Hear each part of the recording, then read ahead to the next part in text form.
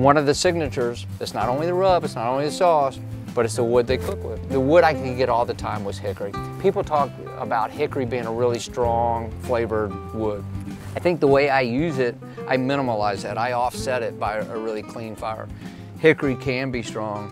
I would move the wood around. I would try and keep it over a bed of coals. A clear light blue smoke is really good. A heavy, dark, black colored smoke is not so good. I recommend typically to everybody cooking barbecue, run the smallest fire that you can get away with, because a fire that'll breathe and gets plenty of oxygen will produce a better flavored smoke than a fire that's too big and smoldering. By doing log cabin style, where we just place 2 pieces of wood as needed, probably every 15 minutes or so, and allowing the gaps there, it'll breathe. I like to treat smoke as a seasoning, as a flavor, and I want that smoke to be pleasant smoke. You've been to places where they burn wood down to coals, and then they add those coals to the whole hog. That's such a mild smoke, and it's so nice. So you can see the smoke starting to kick out of that end piece right now. But back before I did smaller pieces of wood, it was inevitable that these larger logs would always have a piece where the end wasn't over the coals, and it would just put out a lot of smoke. So I didn't invent this. This is called the Minion method. A fellow named Jim Minion came up with it. The idea behind the Minion method is to get a long cook, not have it get too hot on you. You can see what I've done is I've just kind of made like a run of charcoal. You could come in at this point with a chimney full of charcoal and just light a few amount of briquettes, and once those briquettes are going, we just pour those to one end of the run of the charcoal. And the idea behind it is it just kind of weeps along, doesn't get too hot, and you get a longer burn. The idea with this would be, in this case, I'm just gonna take some coals and I'm gonna put them right here, and I'm just cheating with the fire that I have in the fire pit. But we'll just kind of let that cruise and get going, and then do a slow burn all the way around. Depending on how much fuel we put over here to start, we could probably have this pit up and at our operational temperature, desired temperature, in 30 to 45 minutes. Let's find out.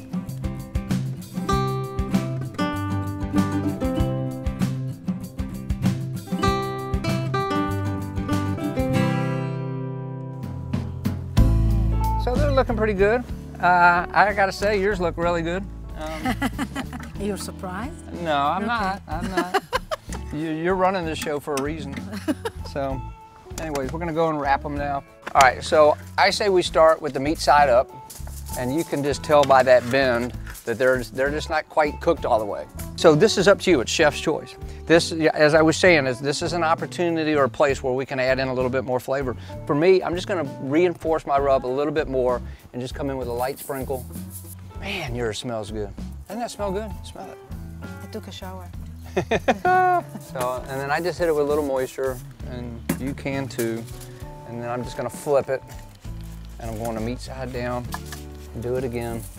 Tuffy just add water. Tuffy didn't approve of the apple juice that he had. Yeah, I know. It wasn't up to it was a little cloudy. So when I wrap, there's a couple of things that I do. I wrap it in a way to where I can unwrap it and check it later. The other thing when wrapping ribs is I don't want to puncture the aluminum foil with the bones. So I always fold this way first, and I fold this way, and I fold this way. This looks about like the way I wrap a present. Not very good. So now I'm gonna put this back on the grill, on the cool side, meat side down, and when I go to check it when I'm ready, I can just unwrap it that way with ease versus if I just crinkled it all up. So we're going back to the cool side, meat side down. Had about 2 hours of smoke on them. They're looking kind of tender.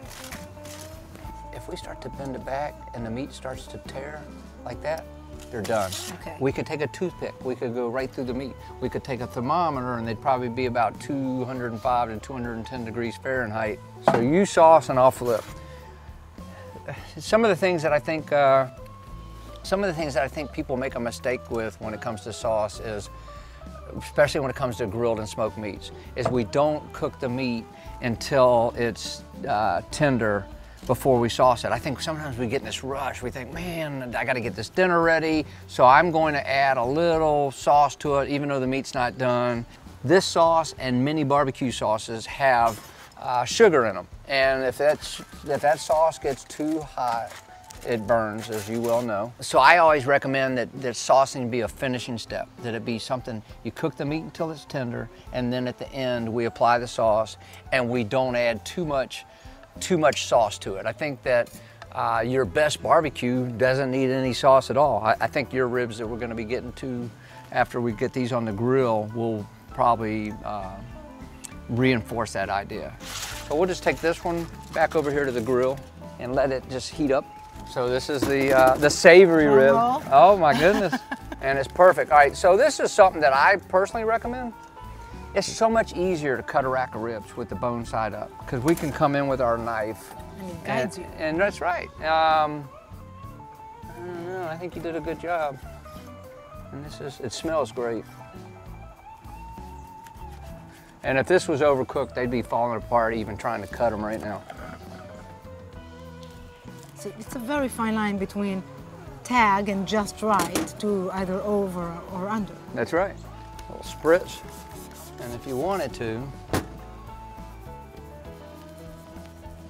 just a little sprinkle. There you go, ma'am.